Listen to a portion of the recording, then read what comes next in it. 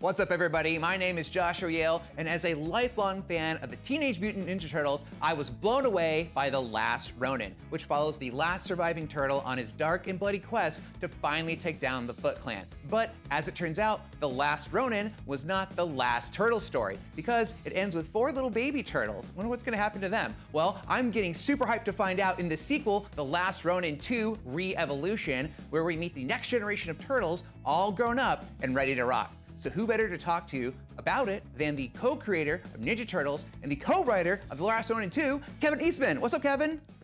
Hey, how are you? Nice Great. to be here. Great, Thanks yeah, thank you.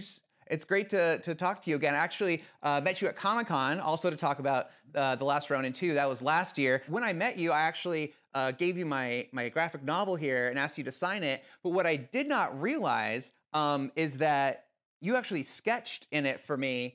I didn't actually notice that until you had already left the room. So I just want to say thank you so much. This is now my most prized possession. Well, that's really nice. Thanks. It's something I started doing many years ago. Where I feel like the remark or a little doodle sketch makes it a little bit more personal, and it's not just somebody that scrawled a signature in your book. It's sort of a little bit more of a memento. So it's glad to do it. It's good fun. Thank you. It's very special. It was actually great for me, but terrible for the rest of our crew, because I went around and told everybody, did you see what Kevin did for me? Did you see what Kevin did? Okay.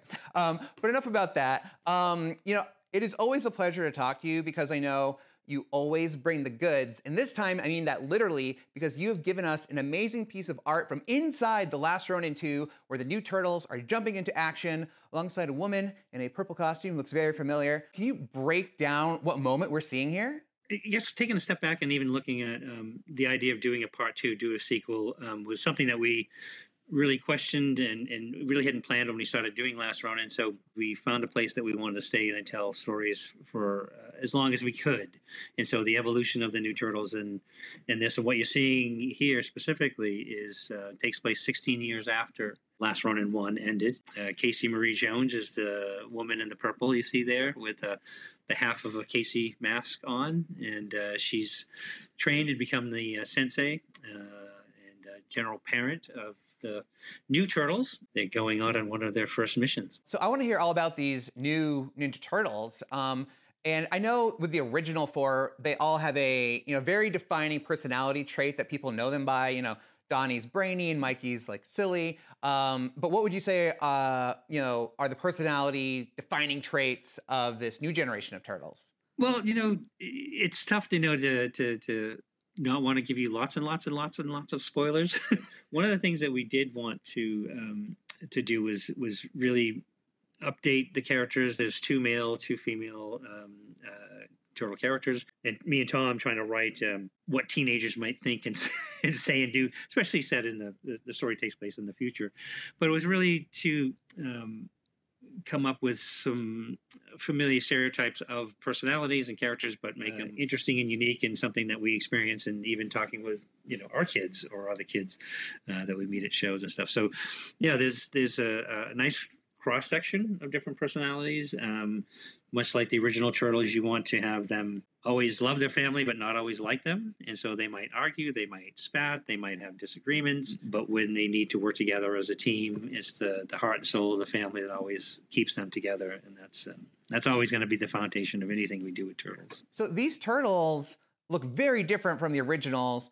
Can you share how you came up with these designs? Because I'm seeing turtles of different silhouettes and different colors. Yeah, how did you come up with these? It was tough, and it was one of those things that when you're following in the footsteps of something that works so well on so many levels, but it was one of those things also when you look back at the original creation of the shows, they all had a very similar look, a very similar style. It really wasn't until, say, some of the early episodes of the cartoons where we even did things like changing the color of the bandanas and things like that. But with this, I had a specific idea. Tom and I had a very specific idea. We wanted them to be different species of turtles, so they would have different physical attributes, and that would translate into their height and weight and even personality. And so I gave some sketches, a whole lot of reference to the amazing Ben Bishop, and said, give me some of your first thoughts. And so Ben really crafted some beautiful silhouettes and some unique designs. And it was, going through the process of seeing all these, quote unquote, naked turtles, and then wanting to put outfits on them and play dress up and making them work logically and sensibly of what they might be. But it was fun. We were very pleased. It was a lot of work getting to something that I felt worked as a unique look for them. It goes without saying that The Last Ronin has been a big hit, a huge hit. It's like constantly on like the bestsellers list. But as being nerds, we immediately start dreaming of it becoming a video game, a movie, a TV show. We already know there's a video game in the work. But in the realm of movies, I'm not sure if you saw, but director Zack Snyder recently professed his love for Ninja Turtles, and he showed off his classic Mirage TMNT comics. So what are your thoughts on the Last Ronin movie, and would Zack Snyder being involved interest you at all? Oh, most definitely. Absolutely. No, I've been certainly a fan of Zack Snyder. We've gotten to be friends over the years. We've met on a couple of different projects that never got off the ground, but I feel like the best part of it became, we get to be friends. He's a fan, a very solid fan of this genre, these, whether it be movies or comics. He's a very serious heavy metal comic fan. He'd be an amazing director. And I thought it was a real treat that he pulled out some of his original comics for an interview he did recently. It's interesting when we looked at the opportunities to continue telling stories in the Roninverse. A movie was definitely a natural, something we thought would be wonderful to pursue. Paramount and their decision to do an amazing movie with Seth Rogen with the Mutant Mayhem Project, which I thought was absolutely laugh out loud, hilariously funny, beautifully done. And there's going to be more in that universe. It seemed natural that Last Ronin would evolve as a video game. It seemed like we could hit all of the attitudes and the action and the intensity of the series in a video game format. And we've seen a lot of development on it. I could not be more excited. And that when you look at it in the comic book, you see flat surface, a level, a plane, a building, you see this part of it. The video game, suddenly we can go around the corner and we can go, we can see all the rest of it. And the designers and the artisans that are bringing the video game to life are fans as well. And it feels like some of the stuff's been ripped right out of the pages of the comic book. They're going all the way in and then some. So it's looking really excited. I'm excited for fans to see more of what they're doing on the video game. Okay, Kevin. Well, I cannot wait to read The Last Ronin II. So when does it come out? Man, I wish it was tomorrow.